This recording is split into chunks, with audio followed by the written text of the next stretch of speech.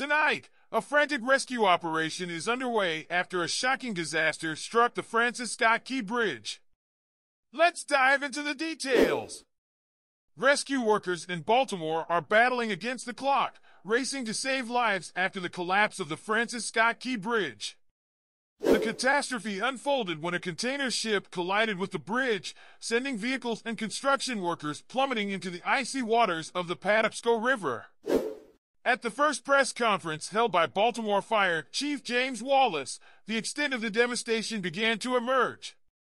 Chief Wallace confirmed that 2 individuals have been rescued, one with serious injuries, while the search for potentially 7 more continues. Amidst the chaos, authorities have ruled out terrorism as a cause.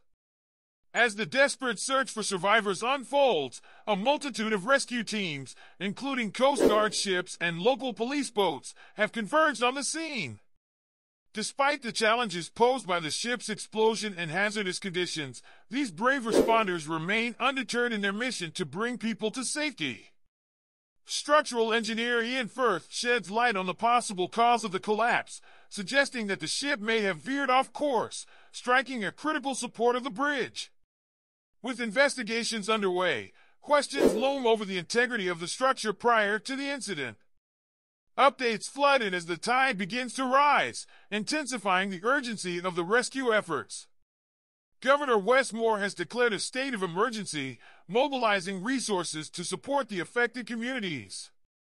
Meanwhile, Mayor Brandon Scott's call for unity echoes amidst the chaos, emphasizing the resilience of Baltimore.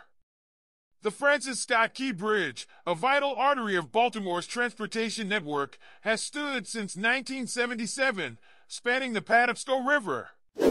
Today, it serves as a poignant reminder of the fragility of infrastructure and the need for vigilance in its maintenance.